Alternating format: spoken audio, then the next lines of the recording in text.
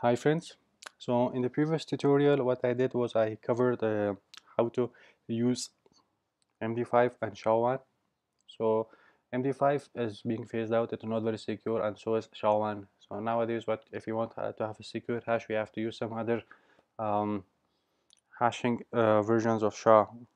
So in this one I will be covering SHA-20, 224, 256, 384 and 512. So as the numbers increase it gets more and more secure. So the thing is that it's probably like the same, we have to use the same commands. All we have to do is change the number.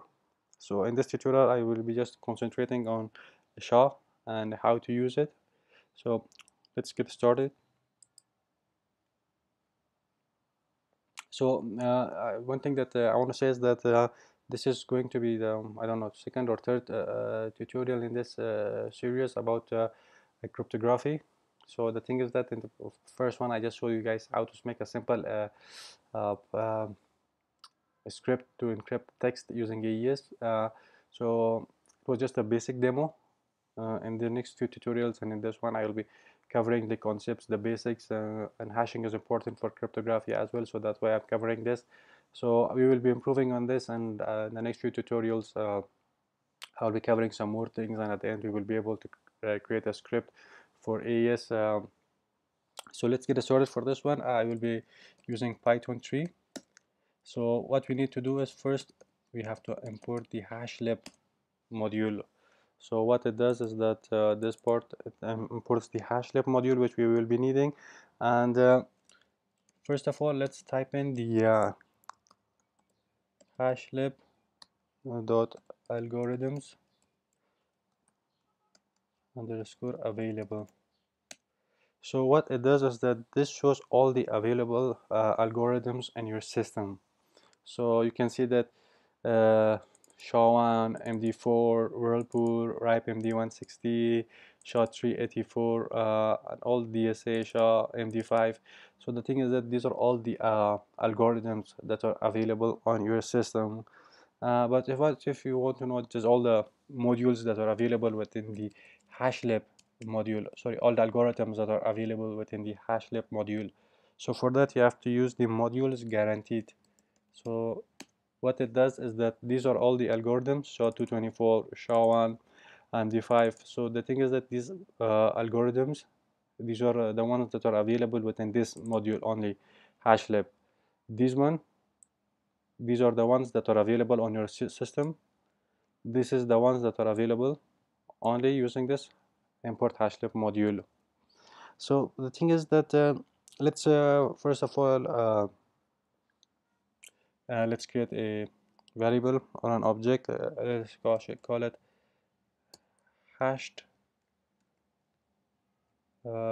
string, and what we do is we are saying that use the hashlib module, and after that you are saying use a SHA. This time you will be using 224, and we are saying um, let's say this time you are saying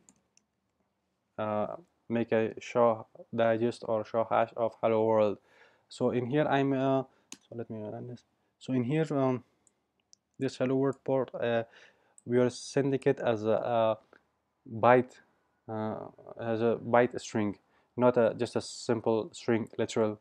So the SHA-224 method of the hashlib module, it takes input as a binary string, not as a string literal, simple or a simple string. So we have to use this b to specify that it is a binary string. After that what we can do is that let's say we want to view it in hex, so let's call it hex digest, and we are saying hex digest is equal to this is the variable that we created, hash string, and we are saying dot hex digest.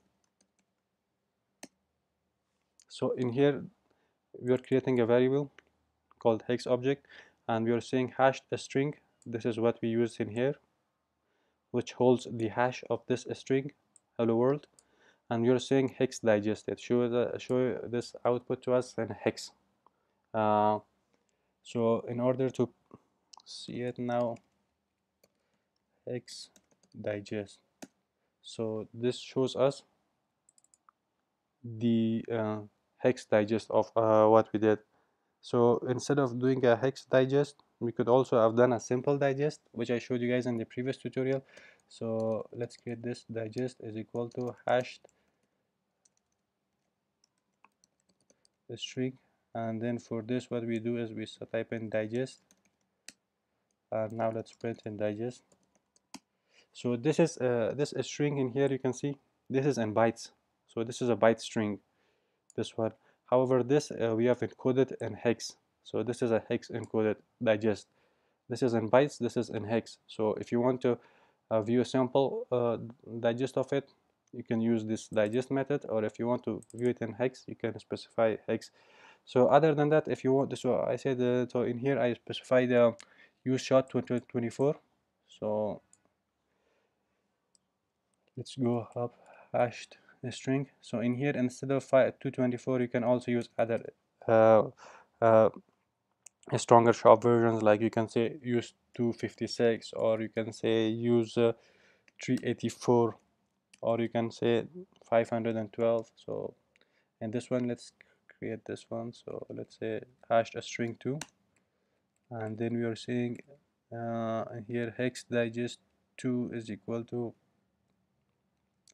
hashed string 2 dot hex digest, and then we are saying print hashed, sorry, not hashed, hex digest 2. So you can see that this shows us the digest of the hello world. This is a 500, this uses 512 bits version of it, of SHA. So this is it for this tutorial, guys. This is how you can use SHA to hash a text, plain text, but remember that it takes the text that you put in, it should be in byte, it should be a byte string, not a string literal. So this is how you can print the algorithms that are available, and this one, and this what it does is that it shows only the algorithms that are available within this hashlib module. So if you have any questions, suggestions, or recommendations, feel free to put it in the comments section below, and I will see you guys in the next one.